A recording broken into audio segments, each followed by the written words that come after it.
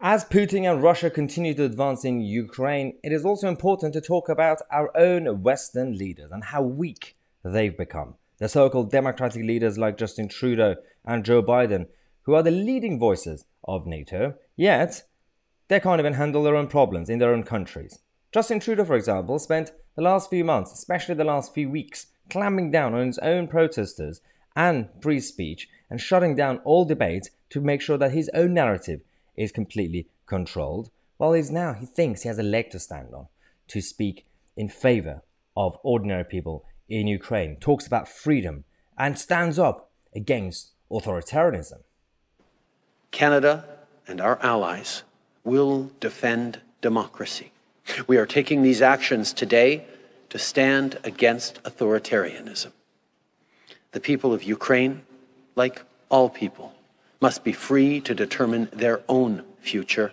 We will continue working with our international partners to safeguard Ukraine's territorial integrity and prevent further Russian aggression. Really? He actually said that with a straight face. He didn't laugh, he didn't giggle, he didn't understand the irony of what he was talking about.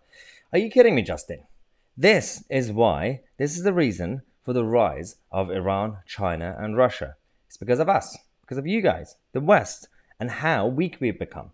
We are way too distracted. We're talking about toilets and what to dress like, what to eat, what sort of avocado is the right type of vegan avocado, and how to completely shut down everything and completely abandon energy security. Look at Germany, for example, being completely dependent on Russia for gas.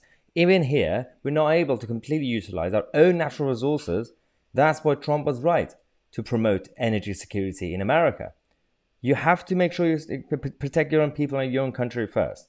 And as we go woke, those countries in the East are becoming stronger. You wonder why there's a vacuum? Because we created the vacuum. The Western leaders, Western countries are no longer strong. That's why someone like Putin could be brave enough to do whatever he wants, because he knows we're not doing anything, at least now, so far, until now, nothing to prevent any escalation. Ignore all these symbolic and meaningless sanctions. Nobody takes them seriously. If they were going to take it seriously, the Iranian regime would have fallen decades ago.